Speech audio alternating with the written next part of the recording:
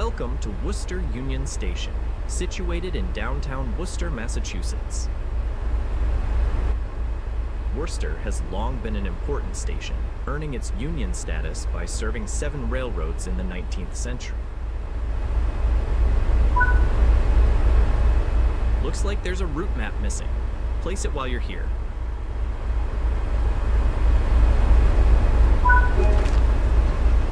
There are more route tasks to discover, so make sure to apply missing route maps, put up posters, find the red socks, and put up the warning signs.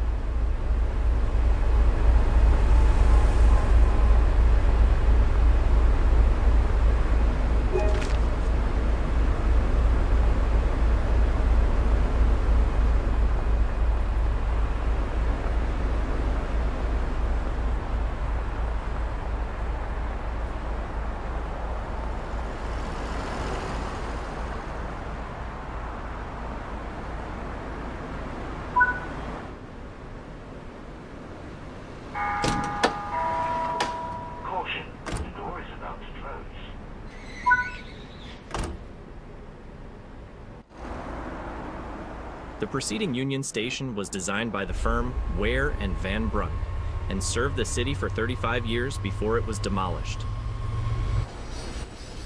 In the late 20th century, the frequency of trains diminished, leading to the station's closure in 1972, which later fell into disrepair.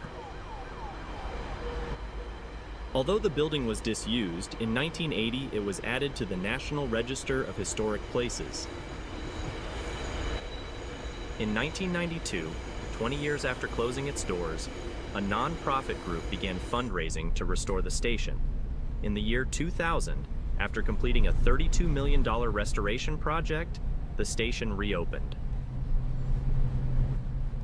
The station retained its Union Station status with MBTA and Amtrak now operating services. MBTA reported that in 2018, the station averages 1,300 passengers who board at Worcester each week.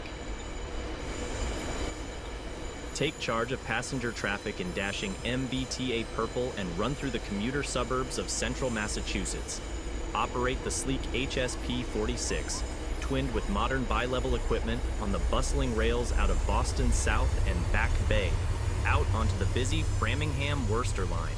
This is Train Sim World, MBTA Commuter, Boston Framingham-Worcester line.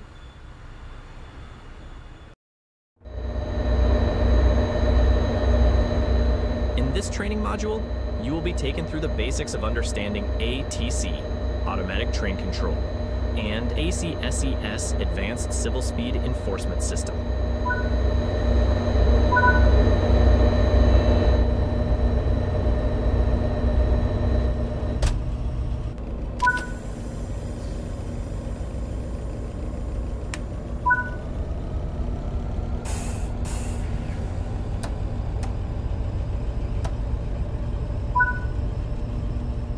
ATC and ACSES work together to relay signal aspects and speed restrictions to the equipment in the cab. You should always follow in cab signaling, even if you have not enabled enforcement. Now that ATC and ACSES enforcement has been enabled, penalties may be applied if speed limits are violated or if system alarms are not properly acknowledged. Now, let's take a look at the in-cab equipment. All relevant information pertaining to ATC and ACSES will be displayed on the SDU Speed Display Unit. Most of your information will be displayed in this SDU. The speed limit indicator on the SDU displays the current ATC or ACSES aspect, depending on which is illuminated. The area is currently under ACSES. Below that is a speedometer.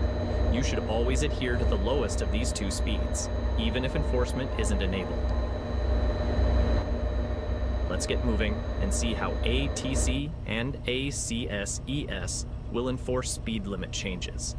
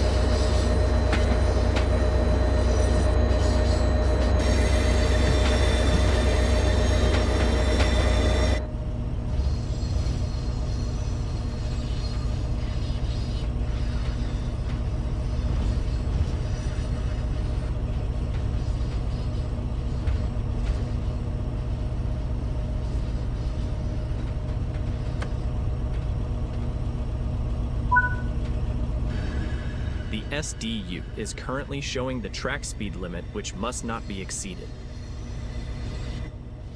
The alerter will sound periodically if certain controls are not interacted with.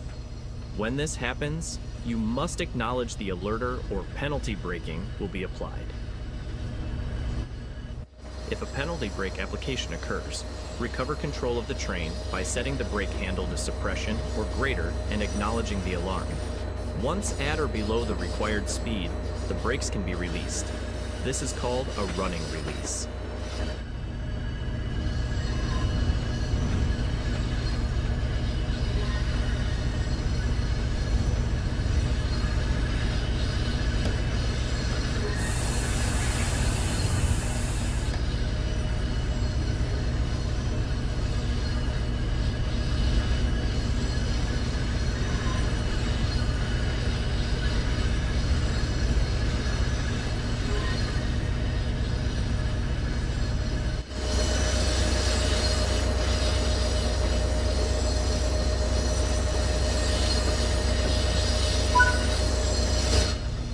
SDU is currently displaying a clear aspect, meaning that you are able to proceed, not exceeding the maximum authorized speed.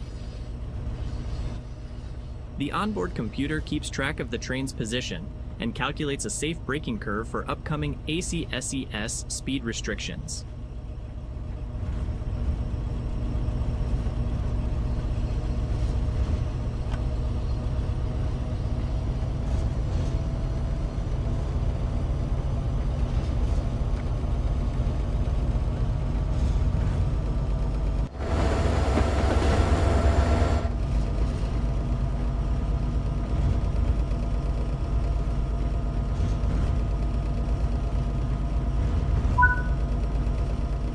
The next signal is displaying a less favorable aspect than clear. When passing this point, the cab signal aspect on the SDU will change in order to conform. The ACSES onboard computer keeps track of the train's current position and calculates a safe braking curve for upcoming speed restrictions. If the braking curve is ever violated, ACSES initiates a penalty brake application. Overspeeding may result in a penalty brake application. Always adhere to the maximum authorized speed. ACSES allows for operating up to 3 miles per hour over the maximum authorized speed. Any higher and an alarm will sound. If this occurs, you have 8 seconds to reduce your speed before a penalty brake application. If the maximum authorized speed is exceeded by 6 miles per hour or more, an immediate penalty brake application will occur. Remember, always adhere to the maximum authorized speed shown on the SDU, even if ACSES enforcement is disabled. Failure to do so may create unsafe conditions on the line. As an engineer in training, you should operate a few miles per hour below the maximum authorized speed. This will give you enough of a buffer to reliably avoid speeding penalties and react to speed reductions.